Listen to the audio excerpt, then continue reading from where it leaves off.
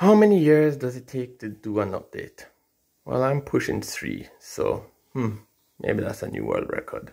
Anyhows, for those who know of my previous videos, or even consider that have any clue of what I've done in the past, yeah, I changed my inverter. I had mentioned in one of them way back about using cheap Chinese. Well, cheap Chinese has come to bite me in the butt again, because I lost both my inverter and charge controller. Forget my little children in the background, but you know, that's just how it goes.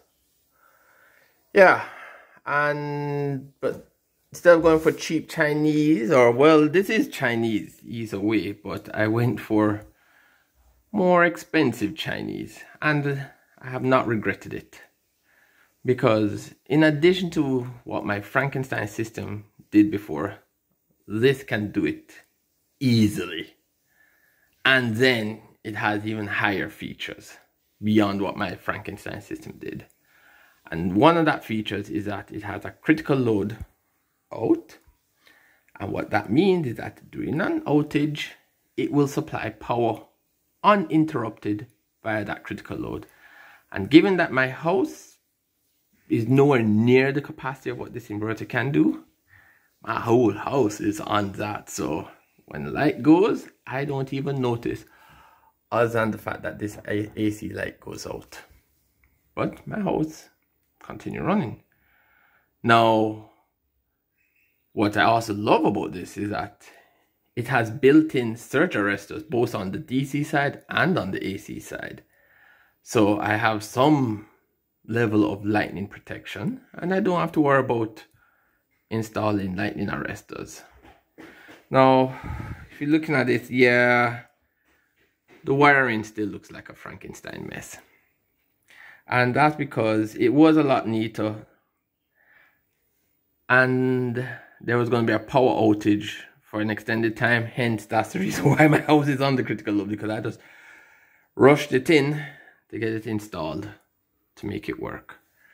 That because I rushed it in, I didn't skip on certain aspects, and that is my wire sizing. I have 16 mm squared on the critical load, 10 mm squared from the utility, because realistically I don't pull that much from the utility. It doesn't really require that much current. The only time when I do pull a lot is when I'm doing battery maintenance. I have some lead acid batteries, 2 forklift batteries, and when I have days of poor sun and I realize, you know, I have the batteries enough for too low, I have a tendency to actually charge it up from the grid. I don't mind paying for a little power from the utility, just so long as it preserves the life of the battery. And I do like doing full charge, especially when after watering. I like to charge up the battery all the way up to 100, like when I water it, or top up the electrolyte, you know what I mean, use some technical terms there, electrolyte, anyhow, whatever. All right, so let's have a glimpse of what's happening here. Sorry about the blur. I'm using my phone camera, and I guess it doesn't have autofocus. Anyways, what's happening here, as you can see, look like something heavy is running in the house. Probably might be the electric heat or the water pump. So as you can see, we're pulling the majority of that power from the battery because it's late evening, so the solar is doing buckus, and the house is being fully satisfied. Nothing is coming from the grid. So yeah, I'm very happy with the capability of this inverter. It even had the ability for a generator port. So if there is no solar and my battery starts to run low, it can actually trigger a generator start and feed directly into the inverter. So the inverter acts like a generator transfer switch to charge up said battery. I mean, damn, convenient. So how do I charge up my battery? Well, what I can do in this lovely graph that you cannot see, but pretend that you can, I can set the percentage of the battery state here in these time zones right here, and I just enable grid charge here. So during a specific time zone, it will charge the battery up to X percentage, which will be 100, do my maintenance to charge the battery up. Isn't that convenient?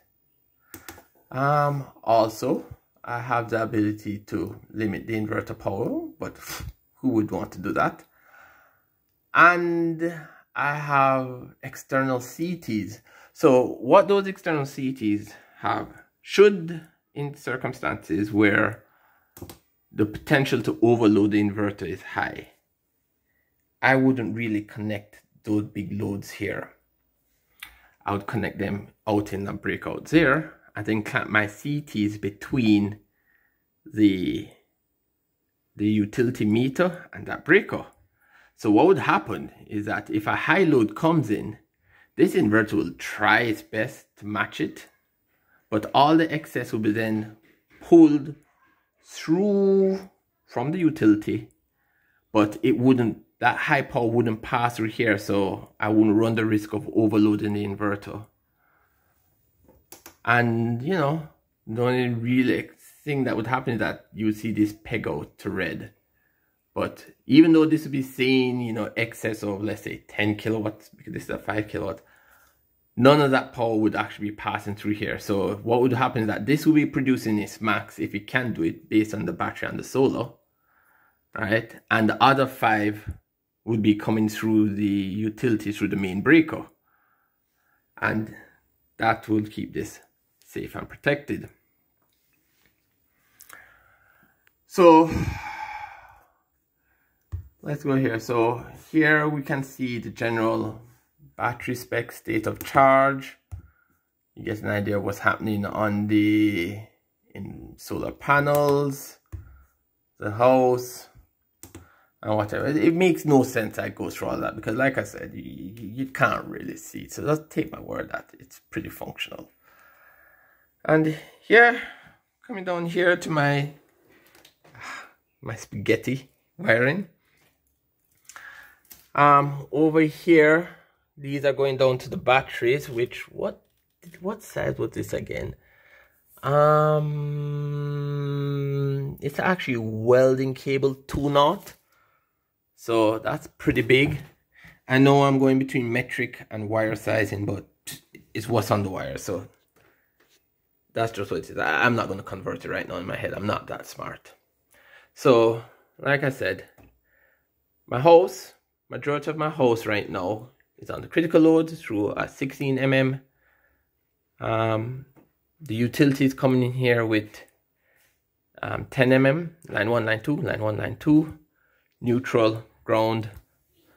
Over here is the CT wires. This loose wire, which I need to cut down, was what I used to run here, but that needs to get out. Don't need to use that. And then we have my PV wires coming down. On the roof, I have 3,200, which is really strange because last I know how to do maths, and it's really 3,000 watts on the roof, but I have peaked out at 3,200. I mean, I don't know, maybe I got lucky and somebody undersized some panels or what, but damn, I'm happy as a lark for that. But yeah, that's the upgrade. This is the new system. I'm pretty happy with the inverter, can't complain. And maybe I'll do some more updates in another 3 years.